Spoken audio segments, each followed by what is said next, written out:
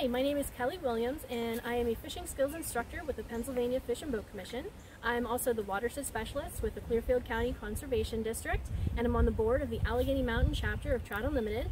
I'm also the co-chair for the PATU Women Diversity and Inclusion Initiative.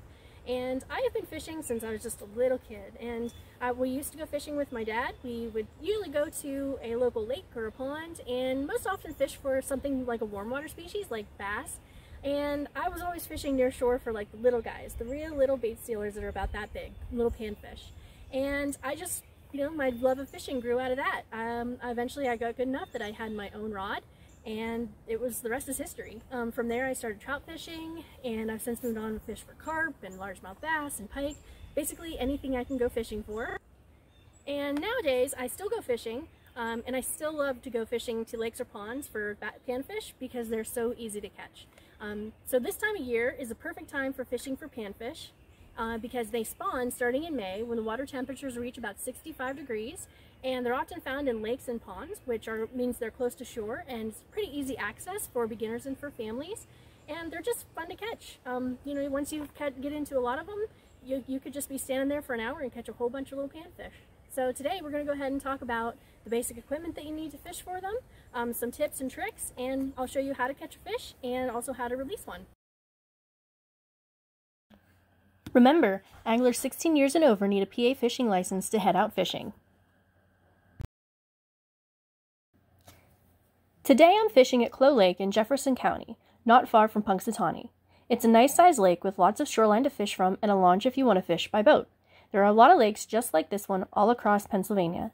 If you need help looking for one to get started, there will be a link at the end of this video to best fishing waters for bluegill, pumpkin seed, and crappie on the PA Fish and Boat Commission website. Today we're going to fish from shore because pretty much anyone can do that. If you don't want to or you can't walk far due to mobility issues, you don't have to. It's also nice because if you have kids, you don't have to worry about walking far either. You can be to the water within minutes of parking your car. Cloe Lake is a man-made lake, meaning if it weren't for the dam holding back Jackson Run, this lake wouldn't be here. This 27-acre impoundment is owned by the Commonwealth of Pennsylvania and managed by the Fish and Boat Commission for public fishing and boating. To find panfish, you want to look for the right kind of habitat and structure.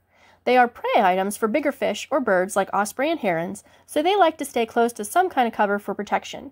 Things like weed beds, cattails, stone piles, piers, or other man-made habitat structures. Speaking of man-made habitat, this lake is also part of the Fish Habitat Improvement Program, which means over the years, the PA Fish and Boat Commission built habitat structures and placed them in the lake. Here's a map of the habitat structures in Cloe. The maps for other lakes in the program can be found on the PFBC website. This is also a great way to find lakes for fishing.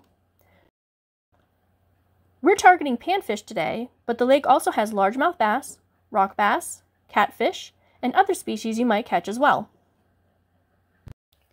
In the spring, while the water's still cool enough, you'll also find trout because the Fish and Boat Commission stocks them here in the cooler months.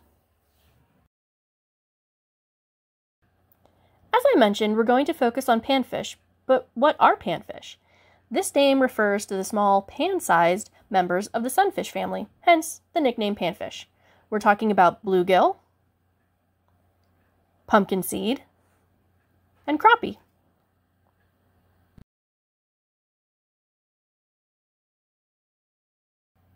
So why focus on panfish?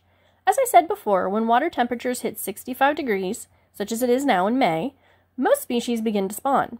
This is the time when they're closest to shore, such as these ones, these bluegill that I saw in Cloe Lake today. Now let's talk about fishing equipment that you need. So really you just need a rod, some bait, a hook, and a bobber, and to head out to the lake. So we're going to go ahead and start talking about the rod. So this is the rod or the fishing pole, and you can purchase this on its own or with a reel already attached. And when I go to the store and I'm looking for a fishing rod, especially, for this kind of fishing, when I'm not looking for like a largemouth bass or, some sort of kind of special like carp or something like that, just general panfish fishing, I like to go into the store and hold onto the rod and just move it around a little bit and get a feel for the action for different rods. And then I just go by whichever one feels most comfortable in my hands and is good for the price that I'm willing to pay. And that's what I walk home with. So attached to the rod is the reel, and I have two different kinds of reels here. This is an open face kind. This one is maybe a little bit easier to use. Certainly it can get tangled a little bit easier outside of the rod, but everything is on this bobbin and is not enclosed. So even if a tangle does happen, it's usually easier to fix. Now this is called a closed face rod, or a closed face reel, and as you can see, everything is contained within here. And in order to fix it, you have to take this cap off, and everything is wound around in a bobbin here, but they both work basically the same. The difference is this kind, the closed face, sits on top of the rod, while the open face here is fished with the reel on the bottom of the rod. Okay, now I want to talk about the fishing line, and I recommend for panfish poundage between 6 and 12 pounds, which means that that's how much pressure the line can be put under before it breaks. And panfish aren't super big, so 6 to 12 should be all that you need. In addition to the fishing rod, you want to bring along some lures, and if you're not going to use lures, you're going to use bait. You want to have some hooks, and typically when you bait fish, you have bobbers. Your bait's underneath your bobber. You also want to bring along hemostats or forceps. This will let you grab onto the hook more easily than if you're using just your hands. Even if it's in the fish's lip, sometimes a rod or this can be really hard to get a hold of. You also want to bring along some tin split shots for added weight. I like to use tin because lead is not so good in the environment. Even though these are little, I try to use tin instead. In case you run into a snag or if you have to release a fish by cutting the line, you also always want to bring with you either a knife or some nippers. Additionally, you can bring things with you like some bug spray maybe. You can also bring some sunscreen to protect you from getting sunburned. It's always a good idea to have along some paper towels, or my favorite is to bring along baby wipes because the moistness in them, it's really good at taking off slime or worm guts, things like that. It's always a good idea also to have some kind of first aid kit in your car when you're going on really any adventure, to be honest, not just fishing. And I also like to sometimes bring along a camp chair just because it's nice to sit by the lake and relax as opposed to maybe standing there. Some more equipment that I like to take with me is I always like to go fishing with a ball cap just because it'll protect me from the sun, keep the sun off my face, and I can also sort of protect my eyes. And I also like to take some polarized sunglasses. Any sunglasses will work, but polarized really do take the glare off the water and make it easier for you to see the fish in the water. Don't forget to bring along a net as well. This will let you scoop the fish up after you catch them and give you the chance to keep them in the water as much as possible while you're getting ready to release them, or maybe you want to take a couple pictures with them. Now we'll move on to lures and baits. If you're bait fishing, you need to have a hook on the end of your line for the bait to be threaded onto. There are literally hundreds of different styles, shapes, sizes, and even colors of hooks out there. For panfish fishing, I recommend size 8 to 12 hooks. In this instance, the higher the number, the smaller the hook, and panfish tend to have fairly small mouths, and we don't want to have anything that's too big that they can't actually grab onto. Hooks can come in packs of either just loose hooks or hooks that are already strung on a piece of line called snelled hooks. Either option is totally fine for panfish fishing. As for the style of hook, there are numerous kinds out there, but I recommend either a plain shank J hook, a bait holder, or a circle hook. Regardless of which style of hook you choose, you're going to want to either buy them barbless or make them barbless. Unfortunately, it's really easy to make any hook that you have barbless. All you need are your hemostats. To make this hook barbless, see that little barb right there?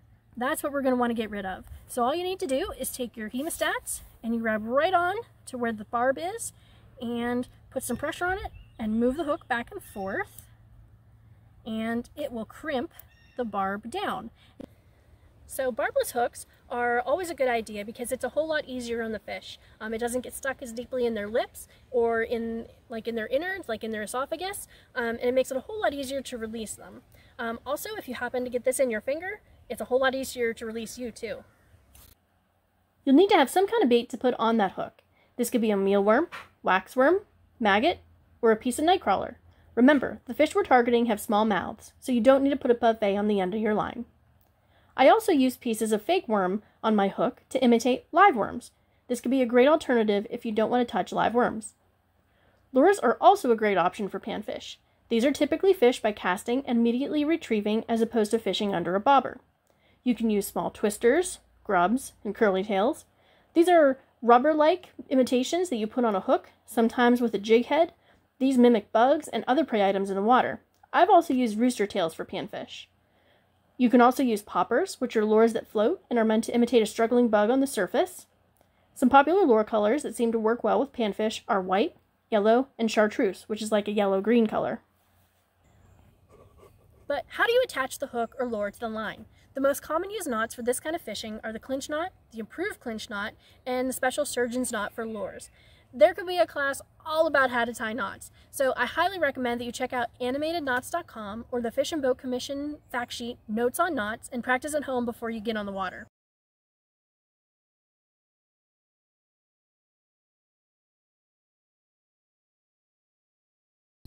So today I'm going to fish with a bobber, and a little bit below that I have some black sperms.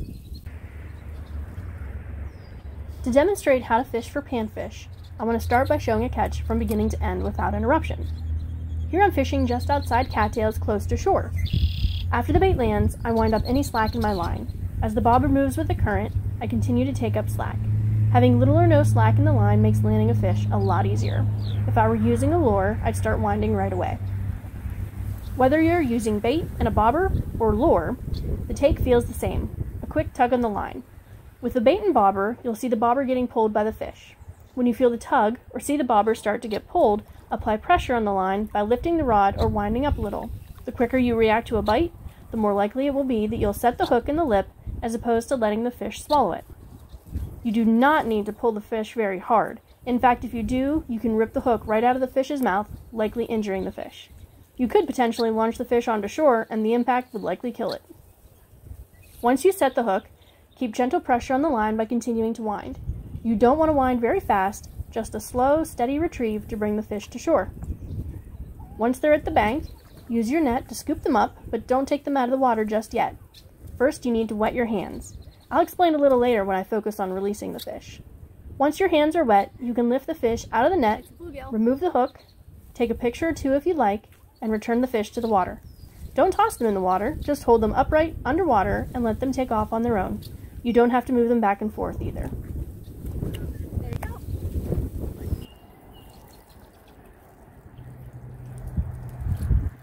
Did you catch that? This is a view of how the bobber will react when a fish bites your hook.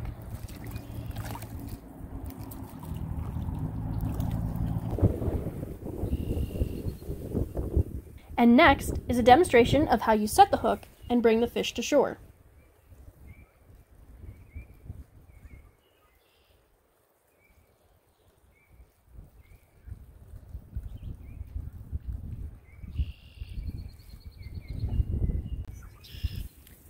Okay, so I'm real close to the water because I caught a crappie. And today I'm going to show you how to take this fish off of the hook and release it safely. And we're by the water, or real close to the water, because you want to have the fish spend as little time out of the water as possible. It's just like if somebody held you underwater and you couldn't breathe. When they're out of the water, they can't breathe. So you don't want to keep them out on shore very long. Anything you're going to do, whether it's take pictures or take the hook out, you want to be quick about it. So the other thing you want to have, so I have this fish in a net. And before I touch it, I'm going to make my hands wet. And that's because fish have a slime coat that protects them.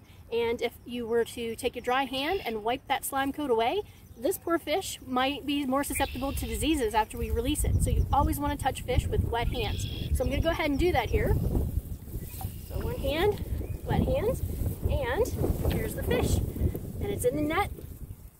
But to get it out, you kind of have to take them out of the water for a second. And you never want to grab a fish, no matter what fish it is. You don't want to hold them by their lips. So I'll try to hold this guy up so you can see him, and it's horizontal. And this is a crappie. Be careful. And I'll bring it up close, and you can see that this crappie is caught right in the lip, which is perfect. That makes it easy to release them. And I've, remember, made my hook barbless, so it should be easier to release this fish. So I'm going to be very careful about it. And get this hook out. There we go. And because it wasn't a barbed hook, I could easily get that out. If the fish does swallow the hook deeply, just cut the line as closely as you can to the hook. If you try to pull the hook out, it could cause some serious damage. So he's back in the net because I want to show you how to hold a fish just in case you want to take a picture with one. So I've gotten him off the hook, and now we're going to lift him out of the net. Again, my hands are wet. And you always want to hold a fish, no matter the fish, horizontally. So you don't want to, you know, hold them by the lip or hold them vertical, because it puts a lot of pressure on their jaw muscles and on their jaws, and it can hurt the fish. So even, you know, largemouth bass, I tend to hold them sideways because I'm afraid of hurting them. So here is our crappie, and there's my picture with my catch. And we're going to go ahead and release this fish, because remember I said I don't want him to be out of the water very long. It's a bluegill, and I have it in the net, and I want to show you how to release this one. So here we have it. You want to hold fish that you're releasing upright, hold them down in the water, and let them go on their own terms. Just like that. Well, there you go. Thanks for fishing with me today. I hope this video shows you how fun, interactive, and educational fishing can be. I mean, I hope you learned a lot from this video. And maybe if you've never gone fishing before or never tried fishing for panfish, now you'll be inspired to give it a try. And if you do get out there, you'll be able to see for yourself just how fun it is, and how it is a great way to experience the great outdoors, and is an excellent way to gain an appreciation for Pennsylvania's aquatic resources. So, happy fishing, everyone!